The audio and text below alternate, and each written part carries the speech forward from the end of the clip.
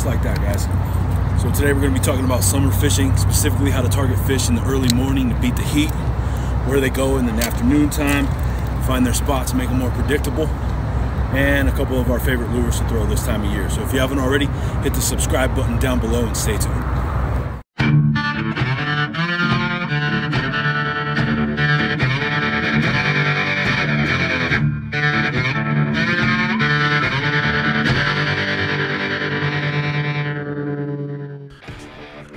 Alright guys, today we're going to be talking about catching bass in the summer, a time where a lot of people struggle and some will even pack it up. You won't see them again until either the fall transition or possibly even the pre-spawn of next year. But if you're like us and you like to fish for bass year round, we're going to show you how their behaviors actually become pretty predictable through the summertime and how to locate them.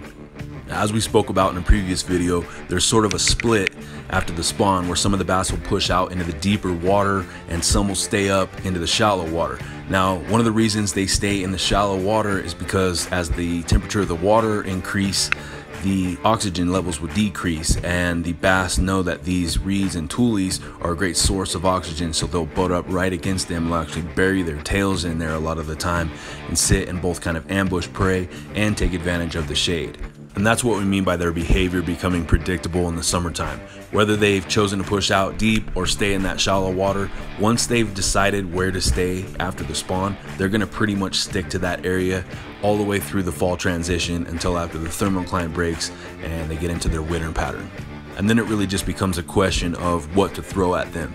As you can see, we've had a lot of success lately with the swim jig and a Kitech trailer, and that's a great thing to throw along reeds and toolies like this because you can stay weedless and not only get a reaction bite out of them, but for some of those bass that have pushed out in the deep, in the early morning they'll come up tight, because if you've got shad in your lake, right after the spawn is when the shad hatch, and they will come up in the morning and feed in the first couple hours in the morning on the shad, and then they'll also feed on other bass fry as well. So if you see little schools of bass fry swimming around up shallow, don't be afraid to throw a small swim bait, something like that around there, and you'd be surprised that you can catch some pretty decent sized bass in the morning. And when it comes to color selection, for the most part I try to match the hatch, and all that means is essentially just imitating what the bass are naturally feeding on in that lake or pond. Now, bluegill are pretty commonly found fish in these bodies of water, so you really can't go wrong with a bluegill style swim jig and some sort of bluegill or sungill style Kitech trailer. A lot of times it's less about imitating a bait fish or something like that and more about water clarity and just making sure that you have the right color selection so that your bait is being seen. As you can see here, this water is a little murkier. It also has more of a greenish tint to it, so red is a great contrast color. And one of my favorite things to throw in this type of application is a red lipless crankbait. The reason I like the lipless is because you can kind of vary where in the water column that you work your bait. You're not set to one depth, so if you know you've got 3 to 10 foot of water, you can let it drop a little slower. You can kind of yo-yo it like we showed in some previous videos. And if you know they're sitting up tight in the shallows, you can burn it in quick or you can short hop it. Either way, great ways to get a reaction bite in the summertime. And having some sort of rattle in your crankbait can make all the difference in those situations where there's a lot less visibility, because a lot of the times it's just that noise that's driving them insane under the water, and they'll search it out and you get a reaction bite out of it, just that alone.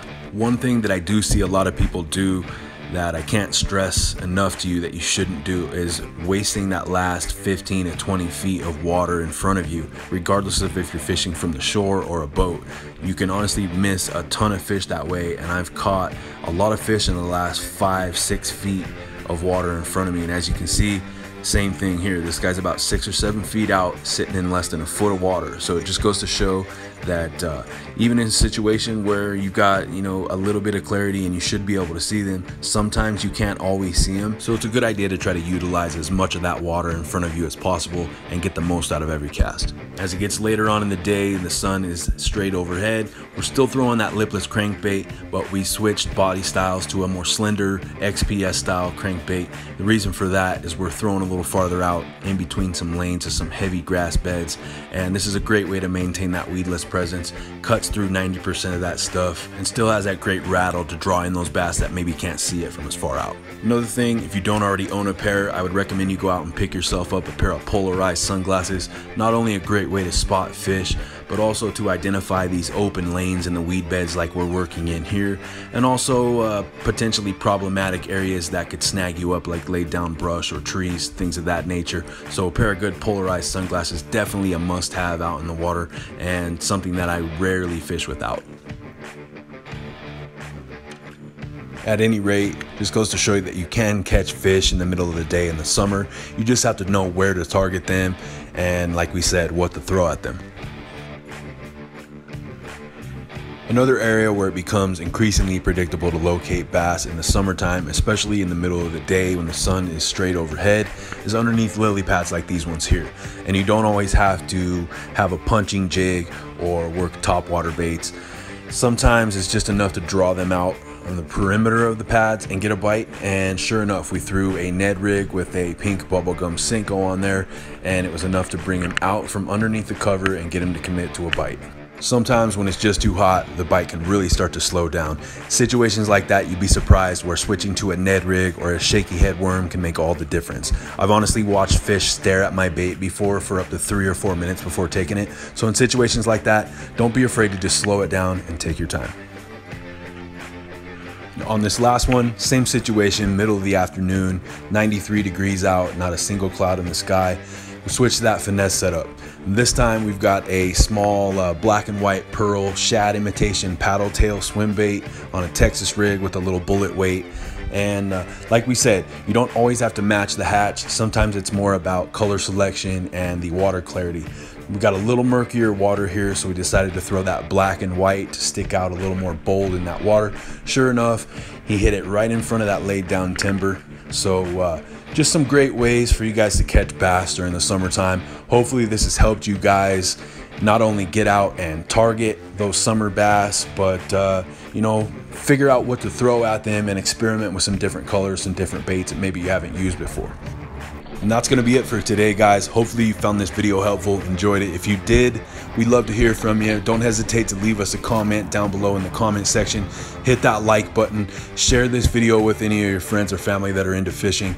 And as always, the best way to support us here at Kickin Bass TV is to hit that subscribe button down below if you haven't already. And if you want to stay up to date with our new release videos, just hit that bell notification right next to it. Until next time, guys, I'm D with Kickin Bass TV. Subscribe!